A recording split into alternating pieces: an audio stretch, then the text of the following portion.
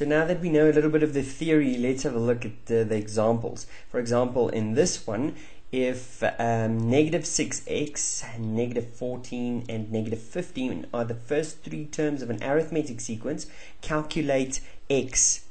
And what's x? Okay, well, x is just some unknown value that makes up the first term, and we don't know what the first term is. Okay, so we can't find x yet. But how do we solve unknowns?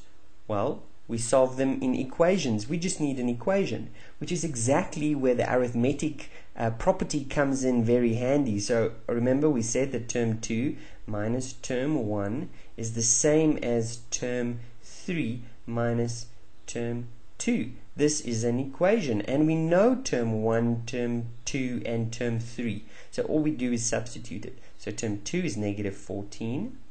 Term 1 is negative 6x. So negative and negative, it becomes positive 6x is equal to term 3, negative 15, and term 2 is negative 14. So subtracting negative 14 means adding 14. And there I go. I've got an equation, and this equation is very simple to solve. All I need to do is get x on its own, which means here on the left-hand side, I'm going to have to add 14, and that adding 14 will get rid of the negative 14.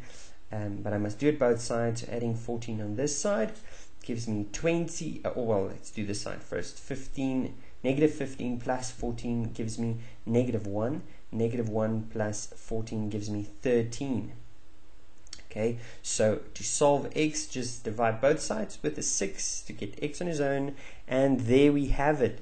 We've calculated x. X is equal to 13 over 6. Leave it like that. That's a beautiful answer. Just leave it like that.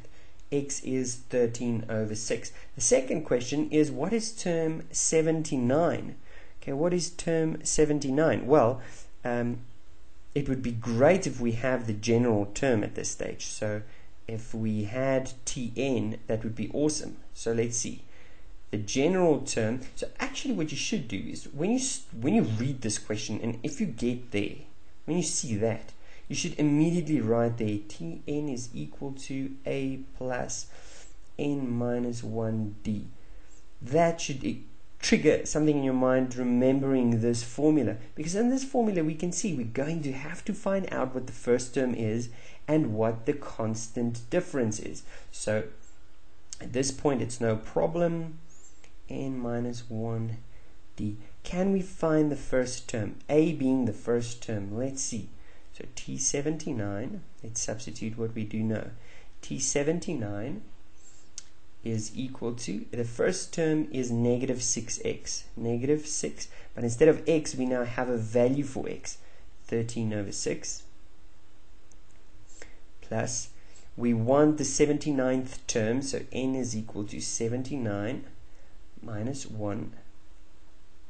Okay, and d is equal to, what is that? D is the difference between consecutive terms. What am I adding every time? Let's see. Okay, to get from negative 14 to negative 15, I subtracted 1. So D is actually negative 1. And that gives me 6 cancel. So I get negative 13.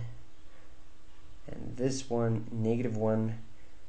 This answer is going to be, what's it? 78, and multiplied by that, negative 78, which gives me a final answer, negative 13, negative 78, negative 91. Negative 91 would be the 79th term in this sequence. Now, was that so difficult? What's very important, we need to remember the formula, and also or the general term actually, and also we should really try and remember this, okay, the arithmetic property. Let's look at another example.